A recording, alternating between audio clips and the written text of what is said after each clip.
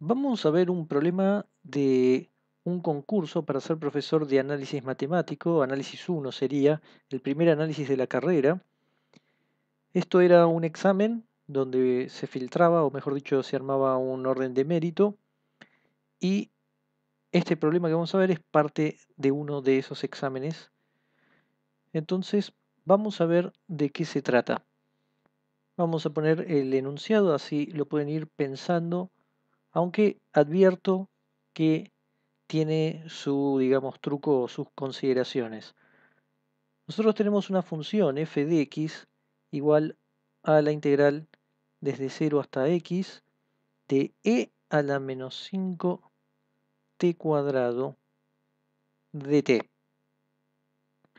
Y lo que nos interesa ver es demostrar que si módulo de x es menor a un quinto, entonces x menos f de x es menor o igual a 1 sobre 75. Entonces, esto es lo que hay que demostrar teniendo en cuenta que la f de x que está acá es esta, en términos de esta integral. Desde ya que este problema sale con herramientas que dan en la materia, en análisis 1, pero en mi opinión no es un problema para dar a los estudiantes. Y ya veremos por qué. Digamos, dar este problema para estudiantes sería de un profesor malvado, de alguien que quiere filtrar. Aclaro por las dudas que este análisis 1 es un rejunte, es para ciencias y también para ingenierías. Ahora, analicemos un poco qué nos está pidiendo. Vamos a hacer un gráfico donde nos está diciendo restar f de x con x, es decir, x sí sabemos qué es. Supongamos que esto es f de x igual a x. Ahora, en principio, supongo que no sé qué es f de x. Entonces, lo que dice es, si nosotros dibujamos f de x, acá estoy haciendo un dibujo cualquiera, no sé qué es f de x, nos dice que si módulo de x es menor a un quinto, es decir, tomemos por ejemplo que sea positivo, también podríamos tomarlo negativo, pero vamos a tomarlo positivo, supongamos que el un quinto esté por acá. Entonces, si x es menor a un quinto, entonces la diferencia entre x y f de x, que no sé cuál es f de x, pero supongamos que es esto, tiene que ser esa diferencia en módulo menor o igual a un 75avo. Es en módulo, así que si está por arriba tendríamos lo mismo. Y entonces nos está diciendo eso, encontrar esa cota. Ahora, acá hay una cuestión que uno tiene que saber para poder realizar este problema. Si no sabe eso, ya va a ser muy difícil, uno puede llegar a perder mucho tiempo, y esa es la razón por la cual no se puede dar a estudiantes de análisis 1, porque en particular uno no explica que esta integral no tiene antiderivada en términos de una función elemental. Con lo cual, a menos que adviertan eso, uno podría perder mucho tiempo tratando de encontrar cuál es la integral de esto, cuando eso no va a ser posible. Por lo menos uno va a perder el tiempo utilizando las técnicas que se ven en análisis 1, las típicas de cambio de variable o integrar por partes, con la intención, por supuesto, de saber quién es f de x, meterlo acá y ver la cota. Pero ese no puede ser el camino. Una vez que uno se da cuenta de eso, tiene que ver qué otros caminos puede utilizar. Por ejemplo, cuando yo lo vi por primera vez, intenté acotar de alguna forma esta integral, teniendo en cuenta que el módulo de x es menor a un quinto, y tratar de llegar a una cota de este estilo. Por supuesto que no lo logré, inclusive intentando usar teorema de Lagrange o algunos teoremas de análisis 1, pero no fue posible llegar a esto. Así que el camino viene dado por algo que se da en análisis 1 y es el famoso polinomio de Taylor, incluyendo por supuesto el teorema de Taylor y el resto. Pero antes de seguir vamos a hacer algún comentario más sobre que esta integral no tiene antiderivada en términos de funciones elementales. Porque, por supuesto, alguien podría decir, ¿y qué es una función elemental? Y uno podría decir vagamente que son todas las que conocemos, todas las que, por ejemplo, son resultado de integrar unas funciones que uno ve en análisis 1, pero para ser más específicos son, por ejemplo, las potencias de x, las raíces,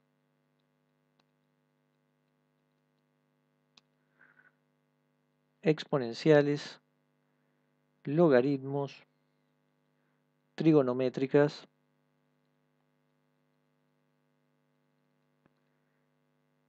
las inversas, los cosenos y senos hiperbólicos, es decir, las funciones hiperbólicas. Y además de todo esto, también es la suma y resta de todas estas, por lo tanto ahí, por ejemplo, entran los polinomios, y también todas las composiciones posibles. Con todo esto lo que estamos diciendo es que las funciones elementales son cerradas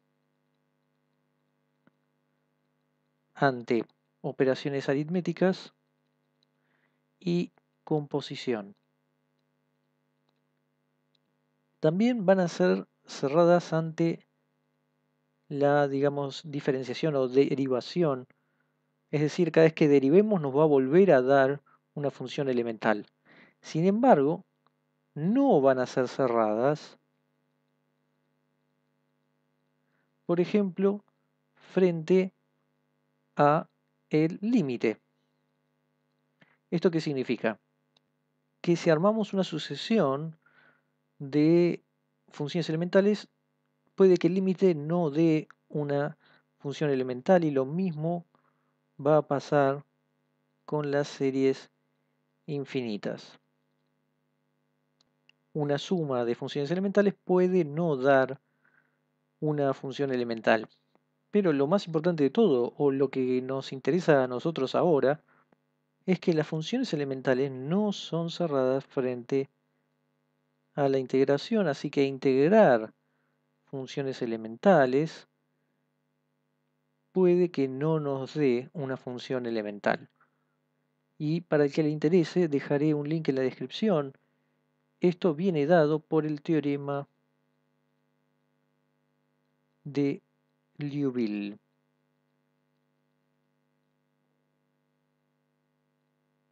¿Cuáles son algunos ejemplos de funciones no elementales?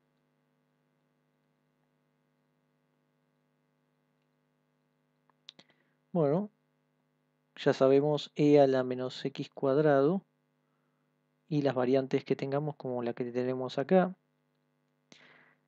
Pero también, si no, tenemos seno de x sobre x, o también coseno de x sobre x, también x a la x.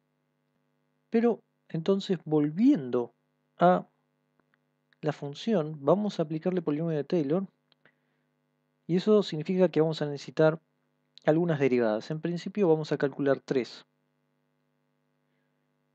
Tenemos f' de x, que es directamente e a la menos 5x cuadrado. F' de x es, acá tenemos el x al cuadrado, es decir que vamos a tener un menos 2 por 2x por e a la menos 5x cuadrado, o lo que es lo mismo, menos 10 e a la menos 5x cuadrado por x. Vamos con la tercera derivada de esto. Va a ser, primero, pongamos esto sin derivar, menos 10 e a la menos 5x cuadrado por este derivado que es 1, más, ahora derivamos esto, va a salir otra vez un x, es decir, menos 10, 2x e a la menos 5x cuadrado por x. Con lo cual esto va a ser igual, podemos sacar factor común ya directamente, menos 10 a la menos 5x cuadrado. Perdón, acá baja también un menos 5, así que esto va a quedar positivo. Y va a quedar un menos 5, multiplicando. Pero de cualquier forma, vamos a sacar factor común 10, sin el menos, y a la menos 5x cuadrado. ¿Y qué nos queda? Esto va a ser un menos 1, pongamos primero este, que es positivo. Nos queda 5 por 2, 10 por x cuadrado, que es este x por este x, y ya no queda nada más. Y este es exactamente igual, pero con un menos. Así que si las cuentas están bien, esto es f' de x. Con esto podemos armar el polinomio de Taylor de orden 2 y tenemos el resto de orden 3. Por supuesto uno podría seguir haciendo más órdenes, pero con esto va a alcanzar. Entonces, ¿quién va a ser el polinomio de Taylor? Esto alrededor de 0. Tendremos primero f en 0, que es obviamente 0 porque esta integral se hace 0. Así que vamos directo al término lineal, que es f' en 0, que esto es 1, por x, así que queda directamente x positivo. El segundo término va a ser f'', que es esto de acá, evaluado en 0. Y como esto está acá, este x, listo, da 0. Así que tenemos que pasar directamente al resto, que es f'', f3', vamos a escribirlo así, evaluado en un c intermedio. Vamos a tener un x al cubo y un 3 factorial. Vamos a cambiarle porque acá pusimos p de x para el polinomio, pero en realidad esto es directamente f de x porque pusimos el resto. De modo que tomamos f de x así y lo restamos a x y tomamos el módulo. Si f de x entonces era igual a x más f3' evaluado en un c intermedio sobre 3 factorial x al cubo, que eso es lo que teníamos acá. Por lo tanto, ¿quién va a ser módulo de x menos f de x? Es restar x menos esto, se cancela este x, va a quedar nada más que esto, módulo de f3' de c, 3 factorial x cubo. Entonces ahora lo único que queda es acotar esto. ¿Y cómo lo acotamos? Bueno, primero observemos que nuestra hipótesis nos dice módulo de x menor a un quinto. Es decir, si nosotros nos fijamos el módulo de cada cosa por separado, acá tenemos un quinto al cubo. El 3 factorial no lo vamos a tocar. Queda acotar la tercera derivada de f y esto puede ser lo más difícil, porque tendríamos que hacer un análisis de la función para módulo de x menor a un quinto. Y esta función, por supuesto, no es nada sencilla. Vamos a poner directamente que en este rango f'' de x, el módulo es menor o igual a 10. Esto es porque si uno hace el análisis de la función va a ver que ahí hay un mínimo. Está en y igual menos 10, en f de x igual menos 10. Es decir que el módulo lo máximo que puede tomar es 10, por lo menos en esa zona. Así que esa es la cota que utilizamos, pero eso hay que hacerlo con un análisis de función en esa zona. Uno, por ejemplo, podría derivar esto y analizar los ceros, ver dónde crece, dónde decrece, para darse cuenta que en 0 ahí tiene el número más grande.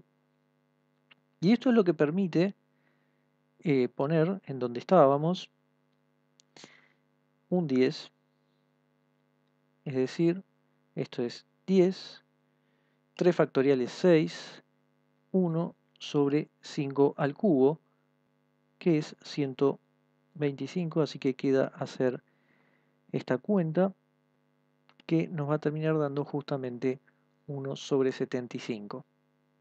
Entonces, como hemos visto, no es sencillo llegar, sobre todo si uno no se da cuenta cuál es el camino a hacer. Luego se vuelve cuentoso, si se quiere, sobre todo en la parte de analizar esta función, aunque puede ser que hayan cotas que se obtengan de manera más sencilla y que cumplan con lo que necesitamos. Pero al final es un problema interesante para plantear, pero por supuesto es uno de esos problemas que se pueden llegar a sufrir en un examen, sea cual sea, porque hasta que uno no encuentra la forma se hace difícil, pero una vez que se ve cuál es el camino a seguir, bueno, ahí ya uno encuentra la forma de llegar a la cota.